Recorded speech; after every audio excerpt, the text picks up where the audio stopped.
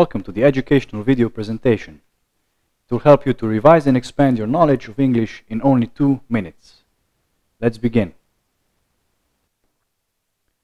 Today's topic is writing emails. Let's look at the difference between a formal email and an informal email. If you are writing a formal email, you will address the recipient of the mail with "Dear Mr. Jones," with the name, if you know the name of the receiver.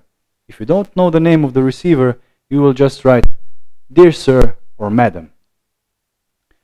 Then what follows is the body of the email, which is different according to your purpose. And of course, at the end you finish the letter with "Yours sincerely," if you have started with "Dear Mr. Jones," or "Yours faithfully" if you started with "Dear Sir" or "Madam." And please remember to put down your name as well.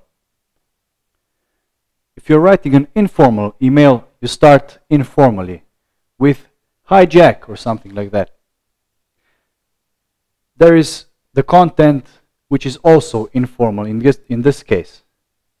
And of course, you end it with something like "Cheers, mate," and your name. Now let's look at the punctuation marks which are used in writing letters. This here is called a forward slash. This is a hyphen which separates two words, for instance. This is called an apostrophe. You also have a backward slash, a broken bar, ellipsis, brackets.